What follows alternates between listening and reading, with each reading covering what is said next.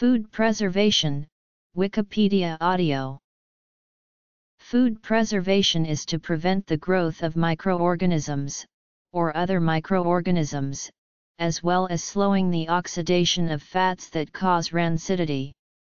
Food preservation may also include processes that inhibit visual deterioration, such as the enzymatic browning reaction in apples after they are cut during food preparation. Many processes designed to preserve food involve more than one food preservation method. Preserving fruit by turning it into jam, for example, involves boiling, sugaring and sealing within an airtight jar. Some traditional methods of preserving food have been shown to have a lower energy input and carbon footprint, when compared to modern methods. Some methods of food preservation are known to create carcinogens. In 2015, the International Agency for Research on Cancer of the World Health Organization classified processed meat, i.e. meat that has undergone salting, curing, fermenting, and smoking, as carcinogenic to humans. Traditional techniques. Maintaining or creating nutritional value, texture, and flavor is an important aspect of food preservation.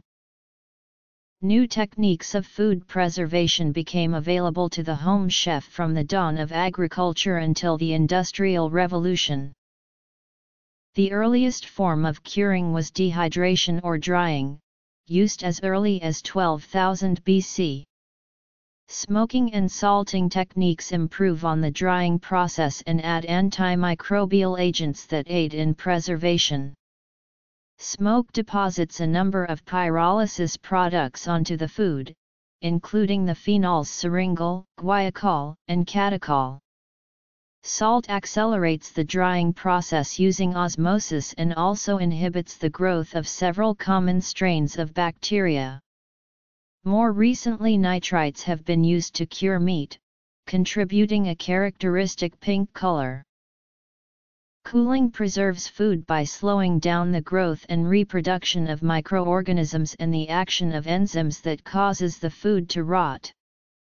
The introduction of commercial and domestic refrigerators drastically improved the diets of many in the Western world by allowing food such as fresh fruit, salads, and dairy products to be stored safely for longer periods, particularly during warm weather. Before the era of mechanical refrigeration, cooling for food storage occurred in the forms of root cellars and iceboxes. Rural people often did their own ice cutting, whereas town and city dwellers often relied on the ice trade. Today, root cellaring remains popular among people who value various goals, including local food, heirloom crops, traditional home cooking techniques, family farming, frugality, self-sufficiency, organic farming, and others. Freezing is also one of the most commonly used processes, both commercially and domestically, for preserving a very wide range of foods, including prepared foods that would not have required freezing in their unprepared state. For example, potato waffles are stored in the freezer, but potatoes themselves require only a cool, dark place to ensure many months' storage. Cold stores provide large volume, long-term storage for strategic food stocks held in case of national emergency in many countries. Boiling liquid food items can kill any existing microbes. Milk and water are often boiled to kill any harmful microbes that may be present in them. Heating to temperatures which are sufficient to kill microorganisms inside the food is a method used with perpetual stews. Milk is also boiled before storing to kill many microorganisms. The earliest cultures have used sugar as a preservative, and it was commonplace to store fruit in honey. Similar to pickled foods, sugar cane was brought to Europe through the trade routes. In northern climates without sufficient sun to dry foods, preserves are made by heating the fruit with sugar. Sugar tends to draw water from the microbes. This process leaves the microbial cells dehydrated, thus killing them. In this way, the food will remain safe from microbial spoilage. Sugar is used to preserve fruits, either in an antimicrobial syrup with fruits such as apples, pears, peaches, apricots, and plums, or in crystallized form where the preserved material is cooked in sugar to the point of crystallization and the resultant product is then stored dry. This method is used for the skins of citrus fruit, angelica, and ginger. Also, sugaring can be used in the production of jam and jelly. Curing. Pickling is a method of preserving food in an edible, antimicrobial liquid. Pickling can be broadly classified into two categories: chemical pickling and fermentation pickling. In chemical pickling, the food is placed in an edible liquid that inhibits or kills bacteria and other microorganisms. Typical pickling agents include brine, vinegar, alcohol, and vegetable oil. Many chemical pickling processes also involve heating or boiling so that the food being preserved becomes saturated with the pickling agent. Common chemically pickled foods include cucumbers, peppers, corned beef, herring, and eggs, as well as mixed vegetables such as piccalilli. In fermentation pickling, bacteria in the liquid produce organic acids as preservation agents, typically by a process that produces lactic acid through the presence of lactobacillus. Fermented pickles include sauerkraut, nukazuke, kimchi, and surströmming. Sodium hydroxide makes food too alkaline for bacterial growth. Lye will saponify fats in the food, which will change its flavor and texture. Lutefisk uses lye in its preparation, as do some olive recipes. Modern recipes for century eggs also call for lye. Canning involves cooking food, sealing it in sterilized cans or jars, and boiling the containers to kill or weaken any remaining bacteria as a form of sterilization. It was invented by the French confectioner Nicolas Appert. By 1806, this process was used by the French Navy to preserve meat, fruit, vegetables, and even milk. Although Appert had discovered a new way of preservation, it wasn't understood until 1864 when Louis Pasteur found the relationship between microorganisms, food spoilage, and illness. Foods have varying degrees of natural protection against spoilage and may require that the final step occur in a pressure cooker. High-acid fruits like strawberries require no preservatives to can and only a short boiling cycle, whereas marginal vegetables such as carrots require longer boiling and addition of other acidic elements. Low-acid foods, such as vegetables and meats, require pressure canning. Food preserved by canning or bottling is at immediate risk of spoilage once the can or bottle has been opened. Lack of quality control in the canning process may allow ingress of water or microorganisms.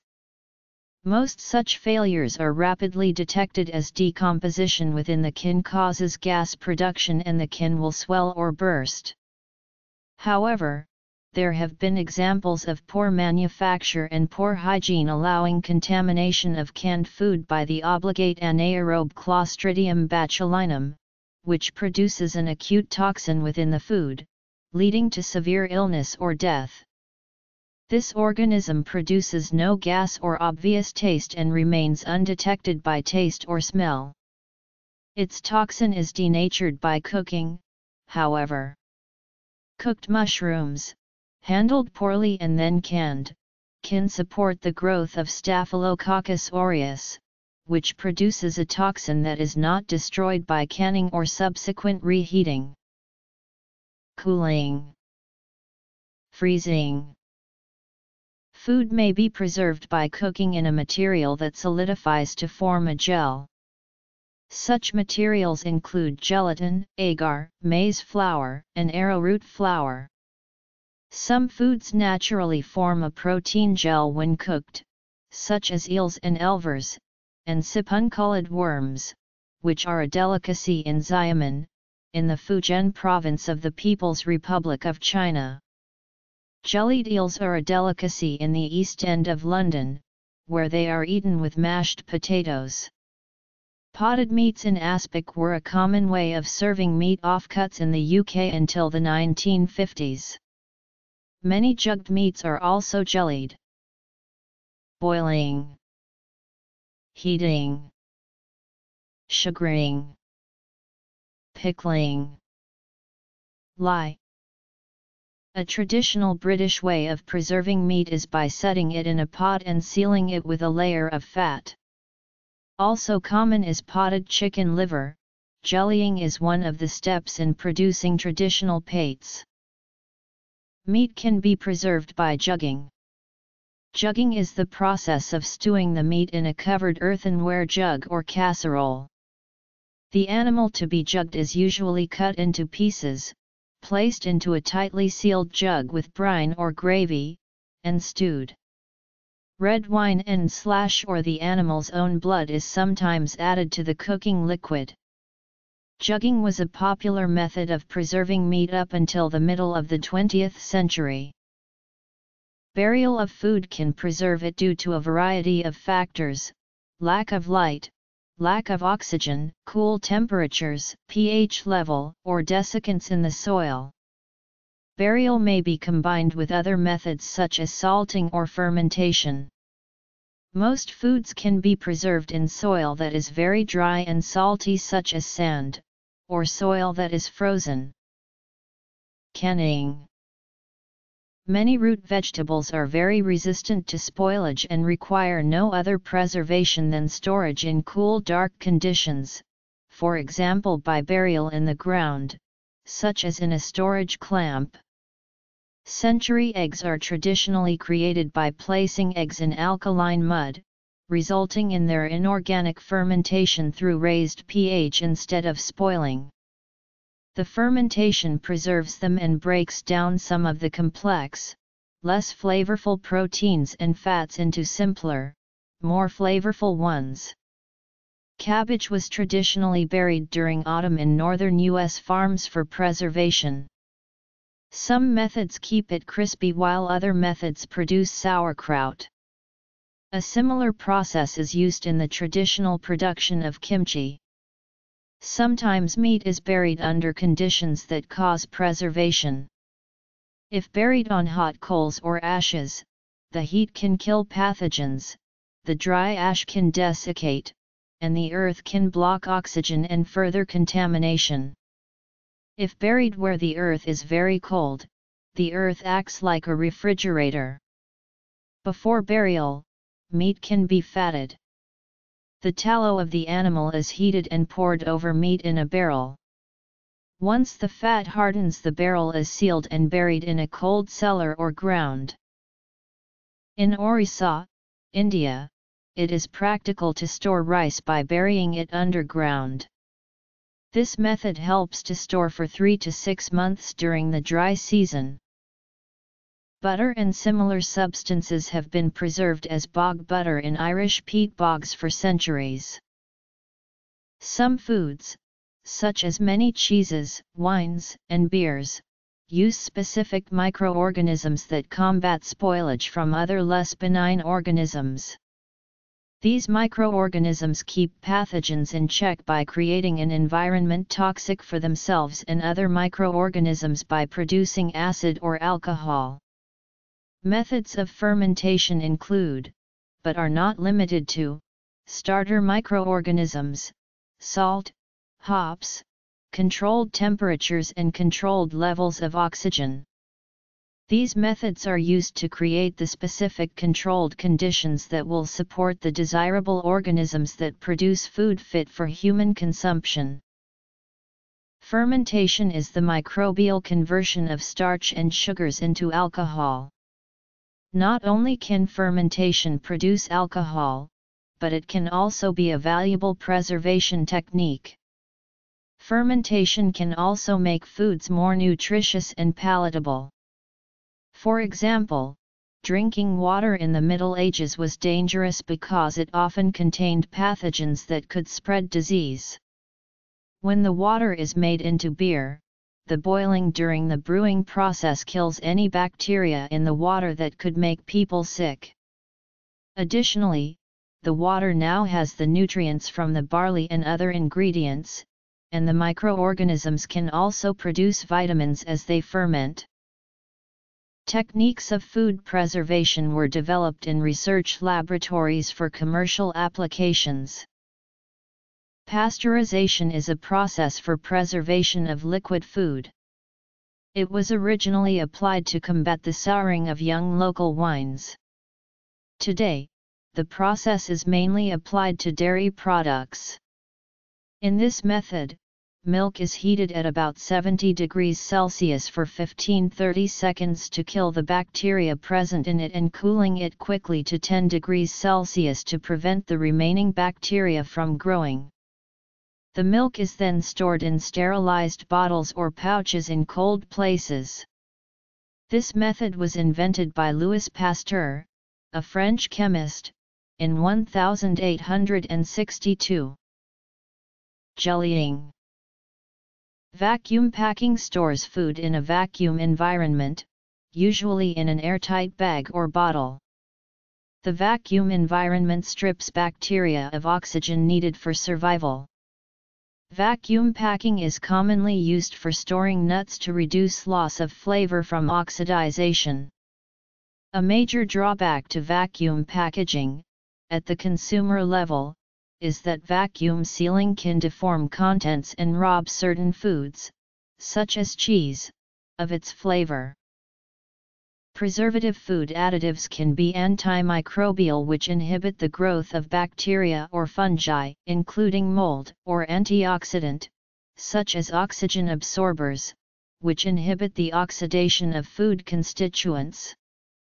Common antimicrobial preservatives include calcium propionate, sodium nitrite, sulfites, and EDTA. Antioxidants include butylated hydroxyanisole and butylated hydroxytoluene. Other preservatives include formaldehyde, glutaraldehyde, ethanol, and methylchloroisothiazolinone. Jugging.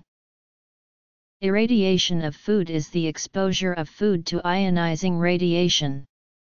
The two types of ionizing radiation used are beta particles and gamma rays.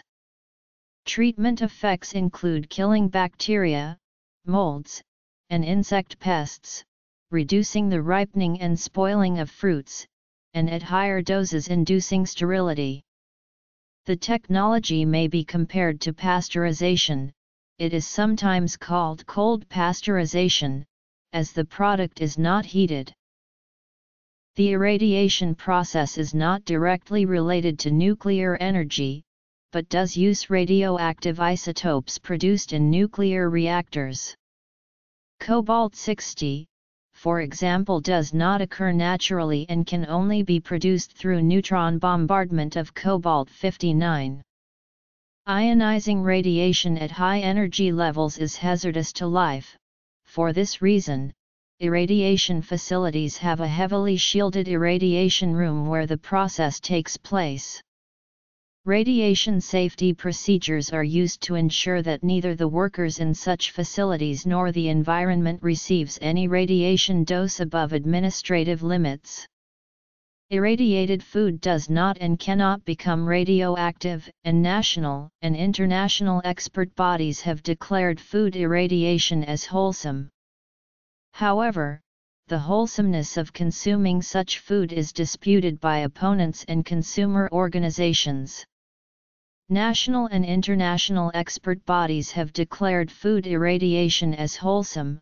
Organizations of the United Nations, such as the World Health Organization and Food and Agriculture Organization, endorse food irradiation. International legislation on whether food may be irradiated or not varies worldwide, from no regulation to full banning. Irradiation may allow lower quality or contaminated foods to be rendered marketable. Burial. Fermentation. Modern industrial techniques. Approximately 500,000 tons of food items are irradiated per year worldwide in over 40 countries. These are mainly spices and condiments, with an increasing segment of fresh fruit irradiated for fruit fly quarantine. Pulsed electric field electroporation is a method for processing cells by means of brief pulses of a strong electric field. PEF holds potential as a type of low-temperature alternative pasteurization process for sterilizing food products. In PEF processing, a substance is placed between two electrodes, then the pulsed electric field is applied. The electric field enlarges the pores of the cell membranes, which kills the cells and releases their contents. PEF for food processing is a developing technology still being researched. There have been limited industrial applications of PEF processing for the pasteurization of fruit juices. To date, several PEF-treated juices are available on the market in Europe. Furthermore, for several years a juice pasteurization application in the US has used PEF. For cell disintegration purposes, especially potato processors show great interest in PEF technology as an efficient alternative for their preheaters. Potato applications are already operational in the US and Canada. There are also commercial PEF potato applications in various countries in Europe, as well as in Australia, India, and China. Modifying atmosphere is a way to preserve food by operating on the atmosphere around it. Salad crops that are notoriously difficult to preserve are now being packaged in sealed bags with an atmosphere modified to reduce the oxygen concentration and increase the carbon dioxide concentration. There is concern that, although salad vegetables retain their appearance and texture in such conditions, this method of preservation may not retain nutrients, especially vitamins. There are two methods for preserving grains with carbon dioxide. One method is placing a block of dry ice in the bottom and filling the can with the grain. Another method is purging the container from the bottom by gaseous carbon dioxide from a cylinder or bulk supply vessel. Carbon dioxide prevents insects and, depending on concentration, mold and oxidation from damaging the grain. Grain stored in this way can remain edible for approximately 5 years. Nitrogen gas at concentrations of 98% or higher is also used effectively to kill insects in the grain through hypoxia. However, carbon dioxide has an advantage in this respect, as it kills organisms through hypercarbia and hypoxia, but it requires concentrations of above 35%, or so. This makes carbon dioxide preferable for fumigation in situations where a hermetic seal cannot be maintained. Controlled atmospheric storage, CA storage, is a non-chemical process. Oxygen levels in the sealed rooms are reduced, usually by the infusion of nitrogen gas, from the approximate 21% in the air we breathe to 1% or 2%. Temperatures are kept at a constant 0-2 degrees C. Humidity is maintained at 95% and carbon dioxide levels are also controlled. Exact conditions in the rooms are set according to the apple variety. Researchers develop specific regimens for each variety to achieve the best quality. Computers help keep conditions constant. Eastern Washington, where most of Washington's apples are grown, has enough warehouse storage for 181 million boxes of fruit, according to a report done in 1997 by managers for the Washington State Department of Agriculture Plant Services Division. The storage capacity study shows that 67% of that space, enough for 121,008,000 boxes of apples, is CA storage. Airtight storage of grains relies on the respiration of grain, insects, and fungi that can modify the enclosed atmosphere sufficiently to control insect pests. This is a method of great antiquity, as well as having modern equivalents. The success of the method relies on having the correct mix of sealing, grain moisture, and temperature. A patented process uses fuel cells to exhaust and automatically maintain the exhaustion of oxygen in a shipping container, containing, for example, fresh fish. This process subjects the surface of food to a flame of ionized gas molecules, such as helium or nitrogen. This causes microorganisms to die off on the surface. High-pressure food preservation or pascalization refers to the use of a food preservation technique that makes use of high pressure. Pressed inside a vessel exerting 70,000 pounds per square inch or more, food can be processed so that it retains its fresh appearance, flavor, texture, and nutrients while disabling harmful microorganisms and slowing spoilage. By 2005, the process was being used for products ranging from orange juice to guacamole to deli meats and widely sold. Biopreservation is the use of natural or controlled microbiota or antimicrobials as a way of preserving food and extending its shelf life. Beneficial bacteria or the fermentation products produced by these bacteria are used in biopreservation to control spoilage and render pathogens inactive in food. It is a benign ecological approach which is gaining increasing attention. Of special interest are lactic acid bacteria. Lactic acid bacteria have antagonistic properties that make them particularly useful as biopreservatives. When labs compete for nutrients, their metabolites often include active antimicrobials such as lactic acid, acetic acid, hydrogen peroxide, and peptide bacteriocins. Some labs produce the antimicrobial niacin, which is a particularly effective preservative. These days, lab bacteriocins are used as an integral part of hurdle technology. Using them in combination with other preservative techniques can effectively control spoilage bacteria and other pathogens, and can inhibit the activities of a wide spectrum of organisms, including inherently resistant gram-negative bacteria. Hurdle technology is a method of ensuring that pathogens in food products can be eliminated or controlled by combining more than one approach. These approaches can be thought of as hurdles the pathogen has to overcome if it is to remain active in the food. The right combination of hurdles can ensure all pathogens are eliminated or rendered harmless in the final product.